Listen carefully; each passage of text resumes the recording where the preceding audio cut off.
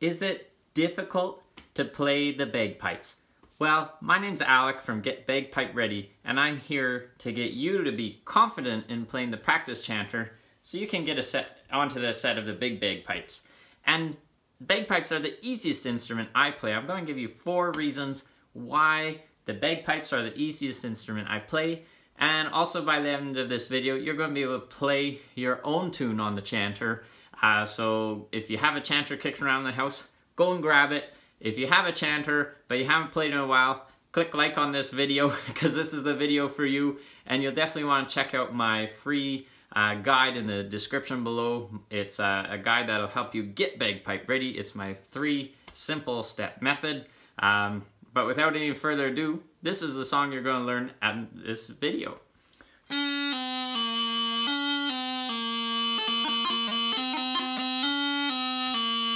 So it's a version of Hot Cross Buns. It's just a bit of fun on the practice chanter just to show you how easy it is to actually learn the bagpipes.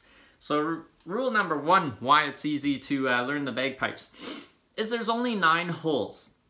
You have 10 fingers, so you have a spare finger to holes. The 9 holes, the bottom hand is our right hand. It goes on the bottom. Top hand is the left hand. It goes on the top, hence bottom and top. You'll hear me refer to bottom hand, top hand quite a bit. So our bottom hand, there's a hole for all fingers, no hole for the thumb. The thumb's on the back. On our practice chanter, our fingers aren't curled up like on a flute or penny whistle. They're more flat, and that helps our fingers spread out more and actually cover the holes. So we're actually, instead of the tip of our finger being on that chanter, we're playing more with the pad. So we're covering the holes that way. On the top hand, our pinky doesn't have a hole. The 3 fingers on the top and the thumb on the back. So there's only 9 holes, and why is that easy? Well, you know, when we look at instruments like flutes and clarinets, they have saxophones. They have all these keys. The fingers have holes, and they also have all these keys to jump forward and back and around to. You know, that's pretty challenging. We think of the banjo or guitar, it has all these different frets, and that hand's having to jump around everywhere. Now, as tough as it is, and it is tough to find those holes, especially as a newbie, beginner bagpiper, find those holes is so tough. Once your fingers find those holes, the holes don't go anywhere. It's not like there's a hidden hole over here that now your finger has to find when you get more experience, or there's a crazy key that your finger has to jump over and touch. No, the 9 holes are there to stay. They're really tough to find on the onset, but once your fingers find them, you got them. And if you aren't sure if you've found them, you can just work at covering all the holes and then blow into the chanter.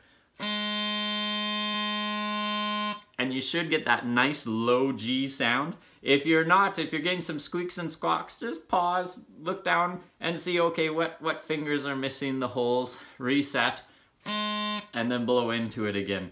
And finding the holes is really, really challenging initially, but once you got it, you got it. And I'll just show you how easy it is with that tune. So Hot Cross Buns, our first note is a C.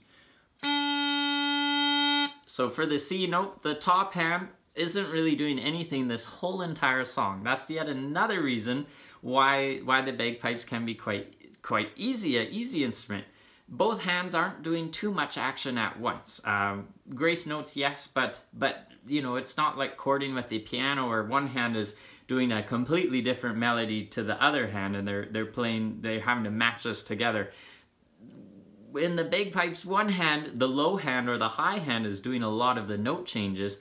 The other hand is doing 0 note changes. It's only adding into some grace notes, but that's more of a supplement thing. It's not like 2 separate hands doing 2 separate melodies at all. So yet another reason number 2, why the chanter is so easy. So we have our C. So our top hand, all the fingers are on the hole. The thumb is on the hole on the back. Our bottom hand, the top finger of the bottom hand and the bottom finger of the bottom hand are on the holes, and the 2 middle fingers are off, and that's our low C. So go ahead, grab your chanter, play the low C.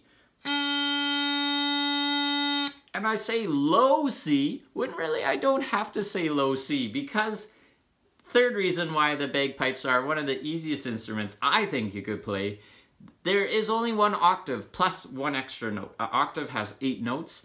the bagpipes have 9 notes. So it's an octave plus an extra note. So I say low C, but really I can just say C in the bagpipes because there's no high C. There's only one C on the chanter. And I mean, I play the trumpet, and the trumpet, you have to go up and down all kinds of octaves, and it's all done, you know, there's only 3 keys on the trumpet, so it's all done with your mouth. You have to blow harder, harder, softer, softer, not too hard, just right to hit that note you exactly want to hit amongst all these octaves. The bagpipes, there's only 1 octave. Yes, it takes a while to be able to build up your air and blow, and I get that quite a lot from beginner chanter players. It's a lot of effort to blow. There's things you can do, you know, over time you'll build up that endurance. You can put a dental elastic on around your reed to make it a little bit easier, or you can look to buy easier chanter reeds. There's reed wranglers you can put on the top of your chanter, which, you know, I've learned about recently from one of my students. So there's lots of different ways to make that blowing easier. And also, once you get that blowing, it's not like, okay, now you have to learn how to blow harder for the higher octaves, lower for the easier octaves. It's the same. It's kind of like those notes. Once your fingers find those 9 holes, you got it. Once you figure out the blowing, you build up that endurance to blow, you got it. It doesn't change after that. There's only 1 octave. There's only 1 power to blow. And as a bonus, when you get to the real bagpipes, the bag does most of the blowing for you. You just have to fill up that bag and you squeeze with your arm. Yes, it's tough to get that coordination, but your arm power does most of the work rather than with the practice chanter. Your cheek power your breath is doing a lot of the work. So we have our low C, I could just say C for the bagpipes. So that's what your C should sound like. If it's not sounding quite like a C, check and make sure you got all the holes covered. Check that that thumb's covering the hole at the back.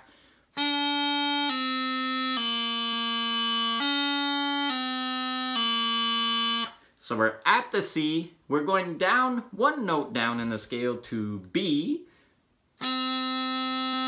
Now B, transition from C to B. We're going to lift our bottom pinky. At the same time, we're going to drop our middle finger of our bottom hand. And that ring finger just stays up off the hole. And then we finally drop that ring finger down to low A.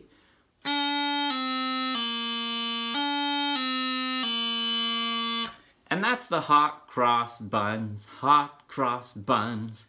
And you can hear I'm not much of a singer, I'm more of a piper, but I do enjoy singing from time to time.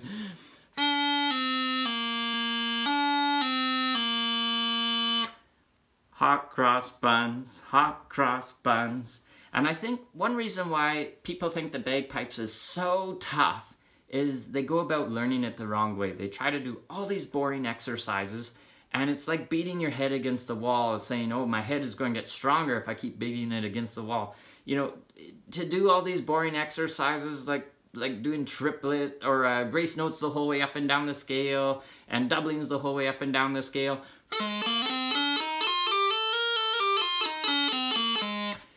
That's really challenging when your fingers haven't even found the holes. I know for me, I learned the bagpipes as a kid, but for me, learning other instruments as an adult, the thing I want to do is learn songs. I want to learn tunes. And when I get learning a tune, that's when my brain enjoys it and that's when I stick with it. And if you want to get consistent and stay consistent with your piping, again, I have that 3-step guide down below in the show description. Just click on that. It's completely free and it'll take you to that link where you can get that 3-step guide to get bagpipe ready. And that's really the #1 rule of learning the bagpipes is staying consistent, doing a little bit every day. So what we have so far is, you know, we're learning the holes, yes, we're learning the fingering, yes, but also we're learning a tune, and that's super fun for our brains, and that's what's going to help us stay consistent. So again, let's review what we have so far.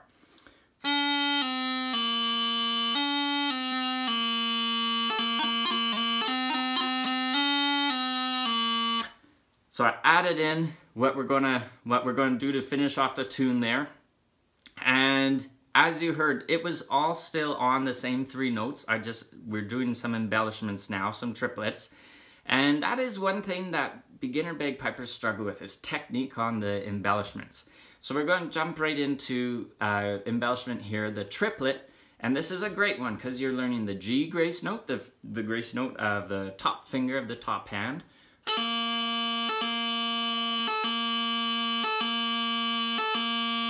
So it just goes up off the hole and back on the hole. None of the other fingers are doing anything.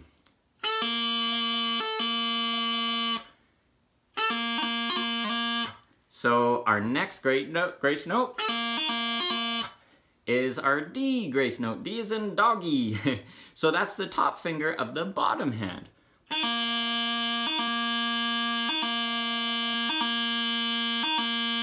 None of the other fingers are doing anything, and it's normal because your brain hasn't wired in which finger is doing what. It's normal to have, you want to lift one finger only and a few other fingers volunteer to help out. It takes a while to get those other fingers not to jump in and only lift the one that you're telling your hand to lift. So just be patient with yourself. Yes, it takes a while. It can feel challenging, but again, this is, I don't know what, if we're up to number 4 now. The number 4 reason why I think bagpipes is one of the easier instruments to learn is the repetition. Because once you get that G grace note, it's the same G grace note that's played in, 99.99% of the bagpipe tunes out there. And not only, it's just a G grace note, but it's played in the triplet. The triplet starts with the G grace note, it's played in the doubling. The doubling starts with that G grace note, it's played in the torluith.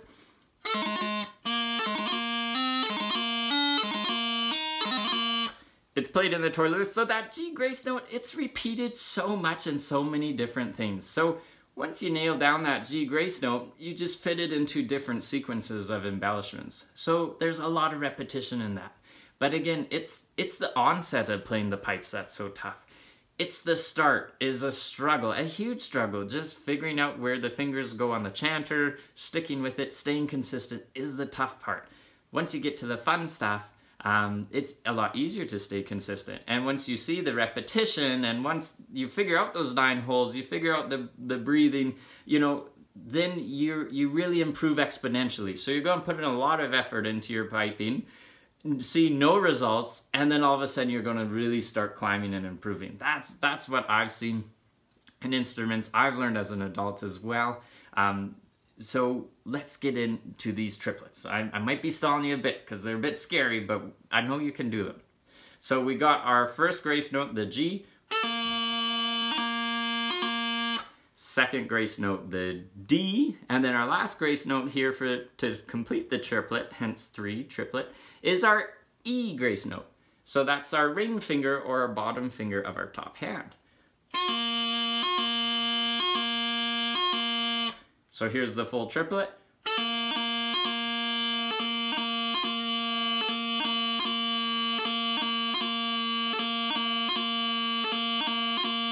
So that's our full triplet.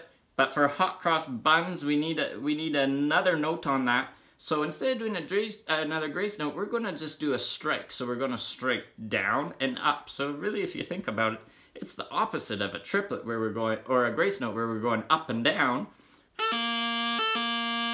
We're going to do a strike. So we're going to strike down, then up with that pinky on the bottom hand.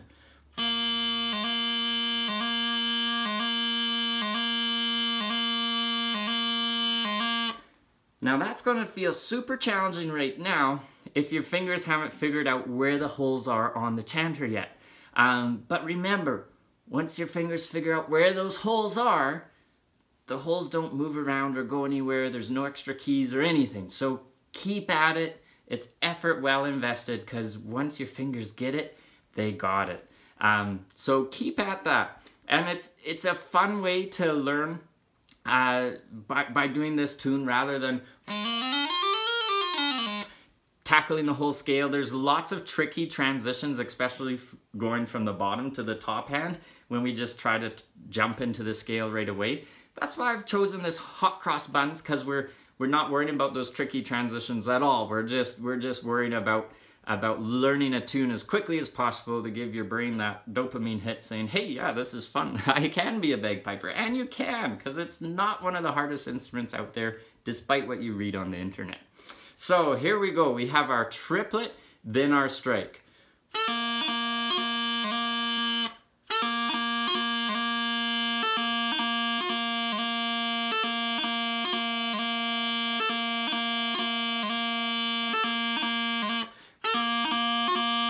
So we have our triplet strike, and then we're going to do the same sort of thing, except we're going to do it on the B, one note up, and we're going to get to that B by a grace note. So this is a tricky one. We're going to transition up a note using that G grace note. So we're going from low A to B, but we're getting there using our G grace note. And a good way to think of this is your G grace note, that finger should be the first to leave and the last to come down on the hole.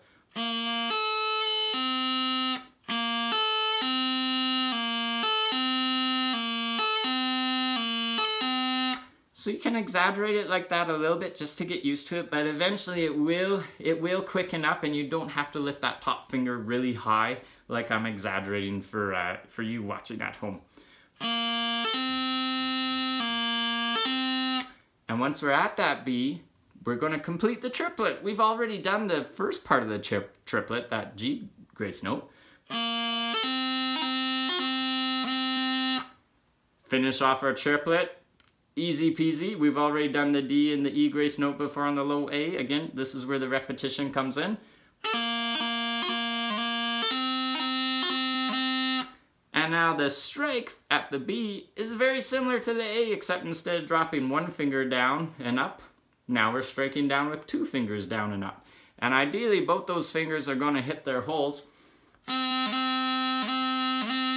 if you're not really hearing that, more than likely they're missing the holes, but be patient. Work with yourself. Again, finding the holes is probably the toughest part of learning the pipes, and it's this part you start with. Unfortunately, that's just how it goes. But once you get through that, you're really going to start improving exponentially. So keep at it. So let me just review those triplets once more.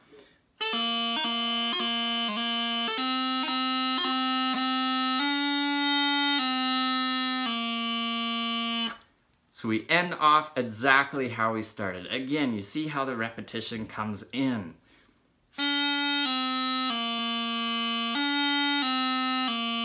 So that phrase is played exactly the same, twice at the start.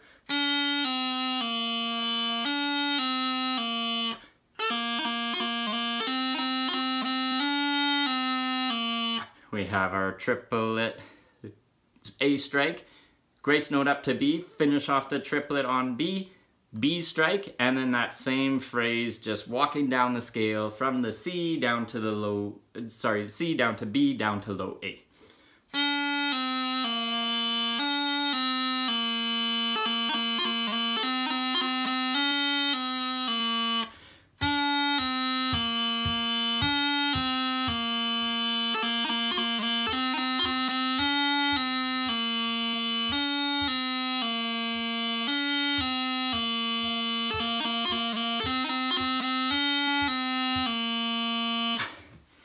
So if you enjoyed this video, if you've gotten inspired to play the bagpipes, to buy a practice chanter, to be the best 50 bucks you ever spend, especially if you get bagpipe ready and get on the great Highland bagpipe set, you know, just like my video, again, if you really want to get consistent with your practicing, you'll definitely want to check out my 3-step guide to get bagpipe ready in the description below this video. It's been great to have you. Keep practicing, be inspired, do a little bit every day, look for some fun tunes to learn, keep your brain engaged and having fun with playing, and that's the key to keep you moving forward through this really hard beginner stage of finding those holes on your practice chanter. And those holes don't move when you get to the chanter on the big bagpipes either. They're the same holes, the same places, so just keep at it and you're gonna get it. Thanks for watching. This has been Alec from Get Bagpipe Ready. Bye for now.